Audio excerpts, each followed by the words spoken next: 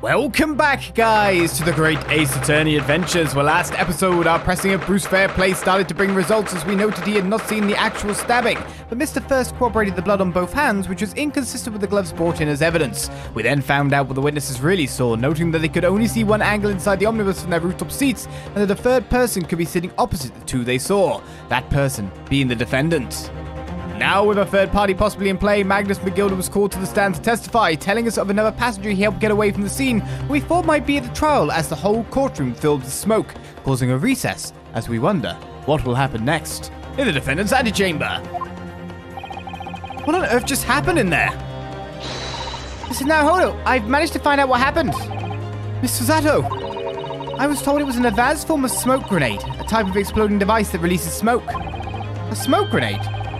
It sounds like the sort of things Ninja uses. They're just making sure everything is safe now. I think the trial will start again before long. But who would have done something like that? The police managed to catch someone who was trying to flee the courtroom, apparently.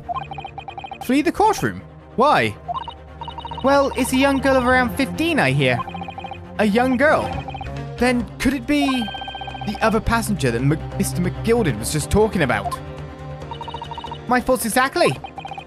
So he wasn't lying. Oh, what's become of Mr. McGilder, actually? There are so many things I need to ask him about, but he's not here. I think he was summoned to the prosecutor's antechamber to answer questions, along with the young girl. Who is she, I wonder? And what was she even doing here at the trial? She was taking a huge risk, and for what possible benefit to herself? There's another matter that's troubling me. What's that? 20 pence.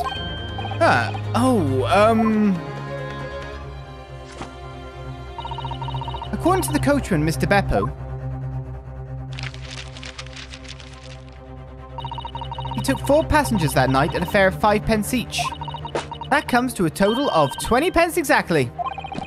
But now it seems there were in fact 5 passengers, which means the figures don't seem to add up again. She's right. That is strange. Let's go back to the actual. Counsel for the defense, kindly proceed into the courtroom. The trial will recommence in 5 minutes. Oh, thank you, officer. We'll come straight away. Well, whoever she is, I imagine this young girl will be asked to take the stand and testify now. I really can't imagine what she's going to say, but it could alter the whole direction of the trial. We'll know soon enough, Mr. Zato. Yes!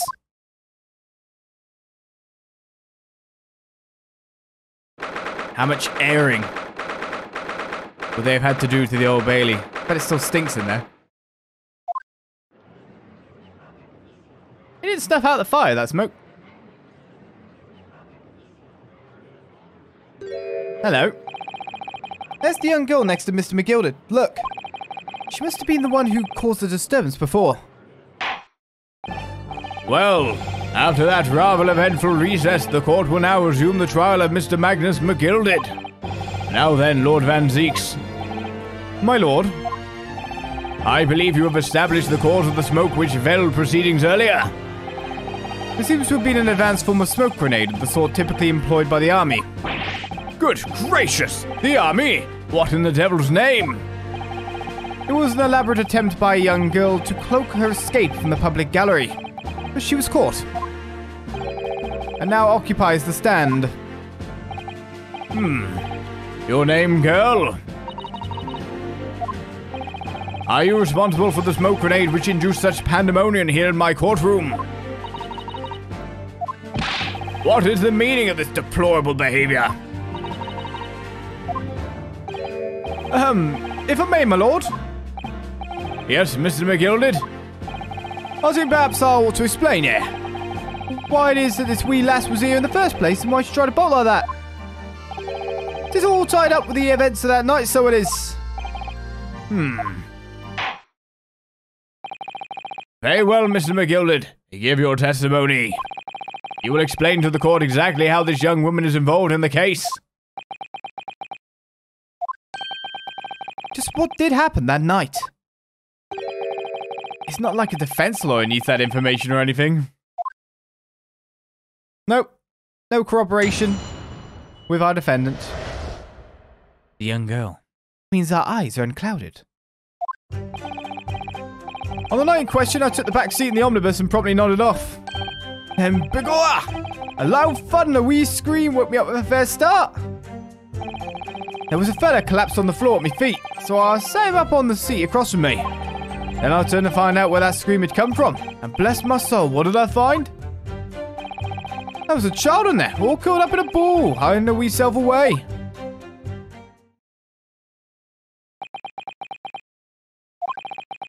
I remained somewhat baffled, I confess, but from what I gather on the night in question, this young girl was indeed riding in the omnibus. Is that correct? It's exactly as the defense counsel said. This lass was the 5th passenger, my lord.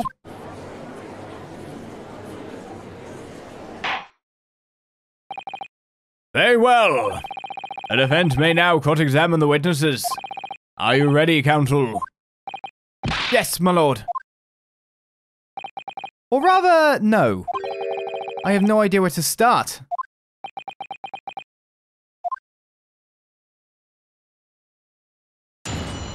Well, in that case, press. It's what we do until we find a weakness. On the night in question, I took the back seat in the omnibus and promptly nodded off. Hold it! And when you first got onto the omnibus, were there any other passengers already on board? There were not. The cabin was empty and there was no one on the roof deck either. You were the first passenger, as it were. I see. Aye, and that's why I took the backside as I did. It's the most comfortable, so it is. Could you explain exactly what you mean by the back seat?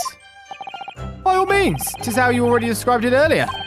I'm talking about the seat opposite the one in which the poor gentleman who was stabbed was sitting. Like I said, it's the most comfortable, where I feel most at ease.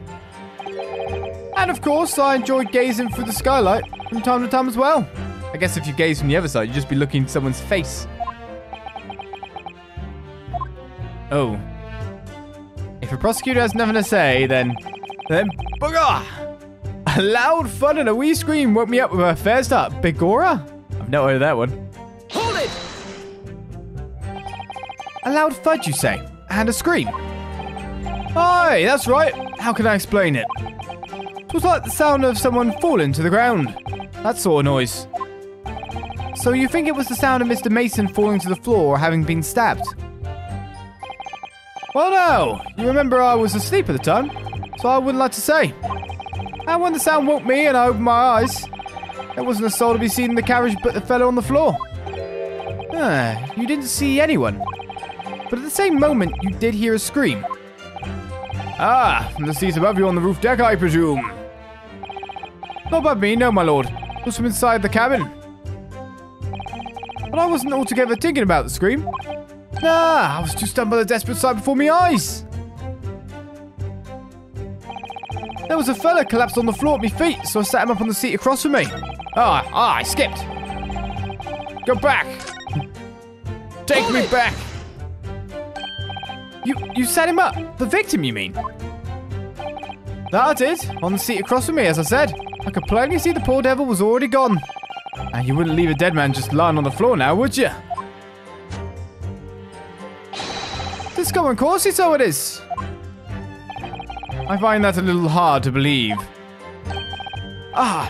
Lord Van Zeeks, now what would that be?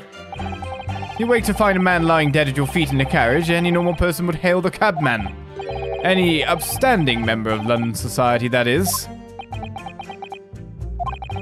Well now, as you know, I'm in something of a special line of business.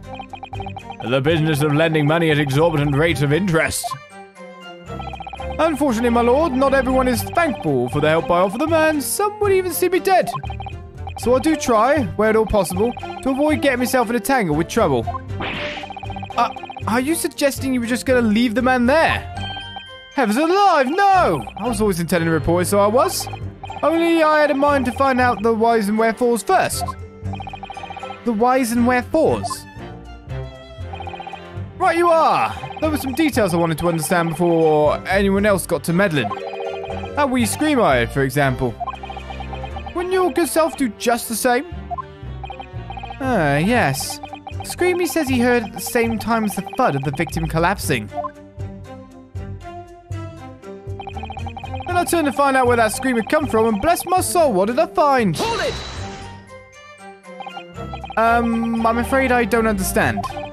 I'm sure you told the court that there was no one else in the carriage except yourself and the victim. So I did, sir, so I did. As far as I can see, that is. What do you mean by that? Well now, 'tis a queer thing. The wee scream I heard as I woke up. It came from, if you'll excuse the vulgar expression, under me backside.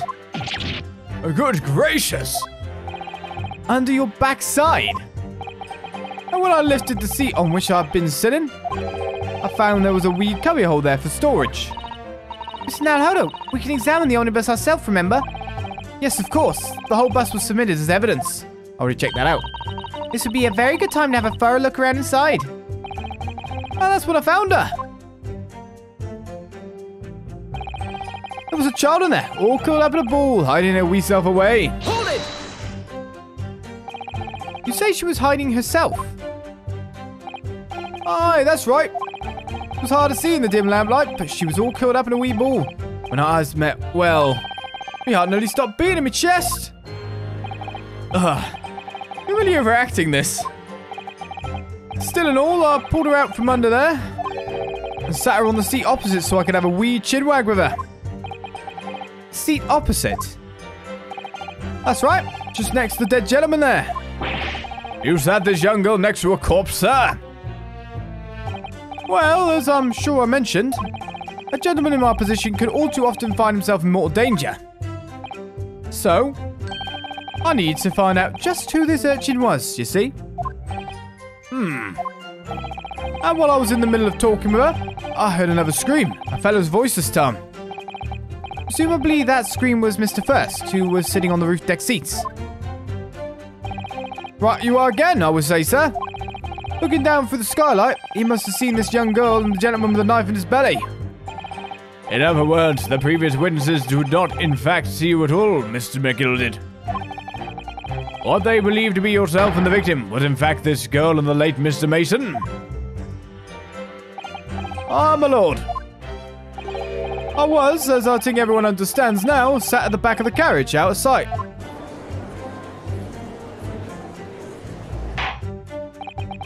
It is certainly plausible. The defendant is somewhat diminutive in stature, and readily confused, perhaps, with this young girl. After that, of course, with a scream from the gentleman over us, the driver realized something was wrong and pulled up the horses. Thank you. I've heard enough. The events as explained are clear in my mind. However, at least one conundrum remains. Who is the girl? Her name is Gina Lestrade, my lord. She's a chancer, earns a crust among large crowds, relieving people of their purses. What's commonly called a pickpocket. What? This girl here, a petty thief?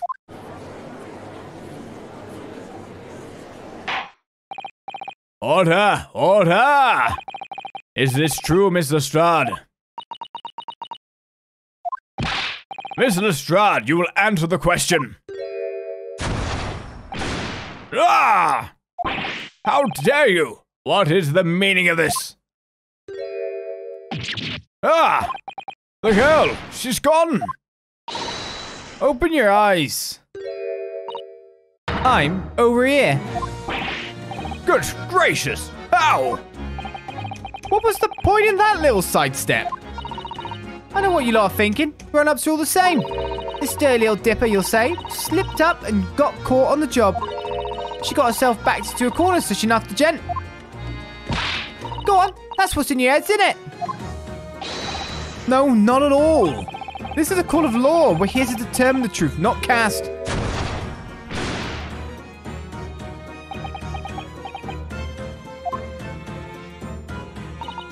Look, knives are for cowards. Only thugs use weapons like that. All I need for what is to do these fingers. Yeah, all I need for what I do is these fingers indeed. I'm a professional, right? Maybe not in your eyes, but I've got pride in what I do. Let me guess, you don't count smoke guns among weapons for thugs? Oh, this? Yeah, this was in a bag I lifted the other day. down where they keep the four-wheeled drags. It's nice, isn't it? I like the pink best. Ah, do not wave that thing in my direction again. So, you admit that you were riding the omnibus on the night in question?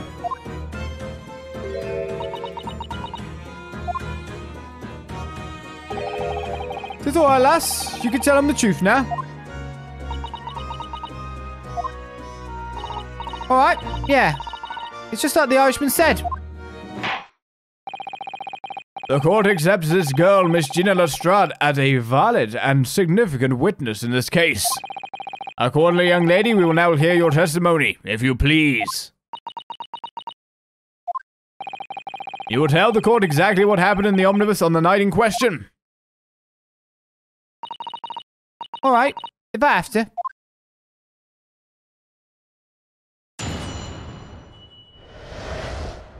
What the girls saw. So I stuck inside the carriage before they hooked up the horses, just like always. But it was a right old waste of time. I got nothing to show for me troubles that night. I'll tell you can't see a blind thing in that hiding place. It's pitch in there. Then after a while, I hear this loud bang. Nearly jumped out my skin, I did, and the scream just came out. It's because of that. This swell found me. He did help me get away, mind. Yes, he let you go. I fail to understand why you would let the street urchin go, Miss McGilded.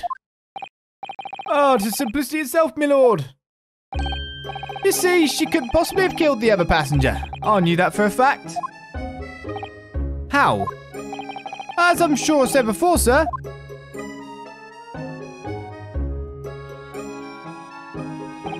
I was sitting right on top of the place where she was hiding herself.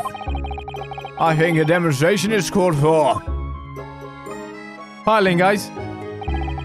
This is where I was sat that night. And the cubbyhole of which you have spoken is underneath the seat, I presume. There was stuff in there before. Yes. It does appear just large enough to accommodate someone of this girl's stature. Aye, but of course, the wee lass was stuck in there. Because I parked myself on the seat for the duration. Ah! So you see, that's why I let the lass bolt. I knew that if the police found her there, they'd automatically assume she'd done it. Well, I couldn't live with myself if a young girl's life was ruined when all the time I knew she was innocent. Even though you must have realized your action would result in your own innocence being called into question. Not at all, my lord, not at all. I knew in my own heart that I was innocent. So I thought it was worth taking a punt on my own good name for the sake of this less fortunate lass. My goodness. What a perfect gentleman.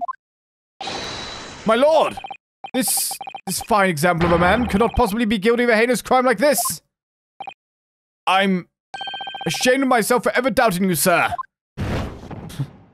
I mean, great, you're casting a vote towards what I want, but still. God, no. Wait. With calm, calculated reasoning, one arrives clearly at the truth every time. Wait, I won. But I don't want to win under these circumstances! The truth is what I care about. Saints alive! All 6 members of the jury consensual in their leaning to a verdict of not guilty.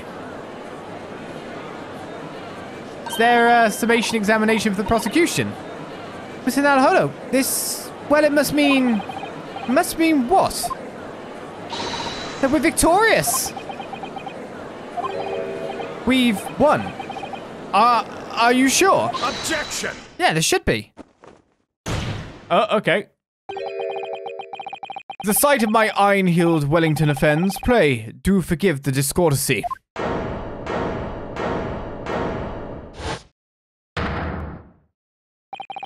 This really is a consummate example of the one monumental flaw in British judicial practices. Where evidence and reasoning should be paramount, emotion rules the day. I'm with him. Emotion? The witness's latest statement gives us a clear insight into his true nature. What do you mean, his true nature? Do you really think Scotland Yard would have made such a glaring omission? After the incident, the Omnibus was comprehensively searched by officers of the police. Obviously, the interior of this cubbyhole, as the witness put it, was included in their investigation. The compartment under the posterior seat was full of the coachman's belongings. It's noted in black and white here in the police report. Good Lord! The evidence has been tampered with. In order to corroborate Mr. McGilder's story, someone has unlawfully removed everything from under the seat. What? Which we do know to be true. Order! Order! How could such a devious contrivance possibly have been effected, Counsel? Naturally, we must acknowledge the deficiencies of the constabulary in allowing this to have happened. However, I assure you, when the omnibus was wheeled into the courtroom this morning, the compartment under the seat was not empty. Well, my Nipponese friend? Me? When the carriage was submitted as evidence, doubtless you examined it in fine detail, as would any self-respecting practitioner of the law. Pray, what did you find the condition of the underseat compartment to be? Oh, to be sure, the young gentleman will be able to clear this up in a jiffy. Sorry? Go ahead. Tell the court now, fella. Oh, this is all an elaborate excuse by the desperate Lord Van Zeeks. Oh, no. And so, Ryunosuke has to battle with his own morals. Well, Counsel, you have something to say on this matter? How am I supposed to answer? What can I say about the state of that little compartment under the seat in the omnibus? I mean, it wasn't empty! I didn't look. Well, no, of course I looked. It was empty. No, it wasn't. I tell the truth. And now my case gets wrecked. I really don't know if giving this answer is helping my cause as counsel for the defense. But as far as I remember, at least. When I first examined the compartment, I'm fairly certain there were a number of articles inside it, yes. Are you sure, Counsel? Allah, be whist! What are you saying now, you daft door? I thought you were on my side here.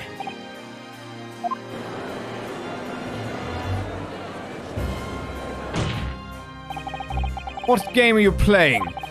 Your task is to defend the man in the stand. Why would you say something to compromise his position?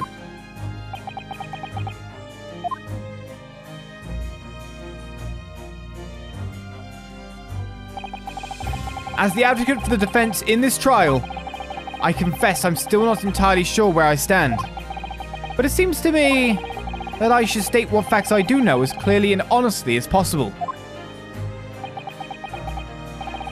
Interesting. This is not altogether pleasing, fella. I'm simply telling the truth, Mr. McGilded. Well, don't forget you're supposed to be representing my best interests here, lad. Now then. The fellow's memory is a curious thing and not altogether reliable. No, the court must consider the facts. That their cubbyhole under the seat is as empty as the devil's art, so it is. Do you think perhaps it would be in your best interest now to admit that you might have been mistaken? Why? Why do I feel like something's not right here? I should like the jury to weigh in on this matter, I think. That compartment is designed to house equipment used to maintain the smooth running of the carriage. The Guild's rules state that omnibuses should be properly and fully equipped at all times. So it certainly wouldn't have been empty on the night in question. Beppo isn't that irresponsible. That money-lending Fisa and the pig purse are lying. Okay, let's not all go to guilty, by the way, guys. Ah! I can't believe I was nearly taken in. The stinking rich are always stinkers. Nothing but cowards, the lot of them. What? Oh, no. It's a trick. Of course it's a trick.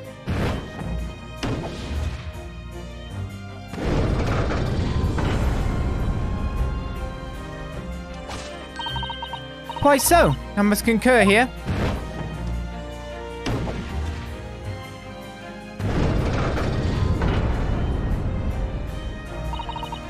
With calm, calculated reasoning, one arrives clearly at the truth every time. Yes, but every time a different truth it seems.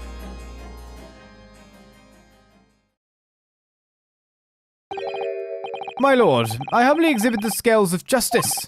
Clearly, a verdict of not guilty this time would be wholly inappropriate. Thank you, counsel. But before we proceed any further, there is the matter of the outstanding cross-examination.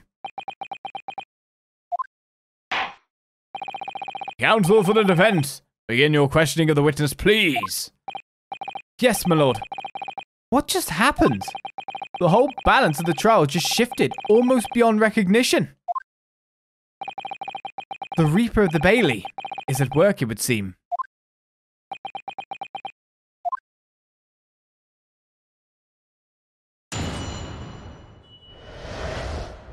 What the girl saw. So I stuck inside the carriage before they hooked up the horses, just like always. Hold it! So you were already in the omnibus before he even set off on his run?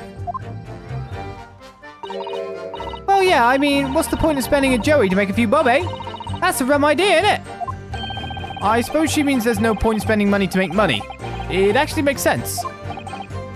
Counsel, may I remind you that this girl is a petty thief. Kindly refrain from entertaining her tenants. Well, that does clear up the little mystery of the fares and all. All paying passengers of £5 apiece, making the 20 to which the cabman testified. And one little scapegrace running for free. Scapegrace. The red Conqueror driver always goes for some grub before his last run, see? Okay.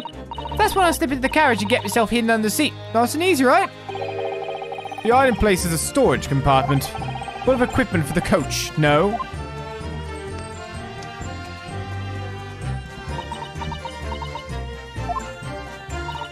Yeah, there's brushes and buckets and whatnot in there, sure. I always chuck all that out and cram it in a corner somewhere.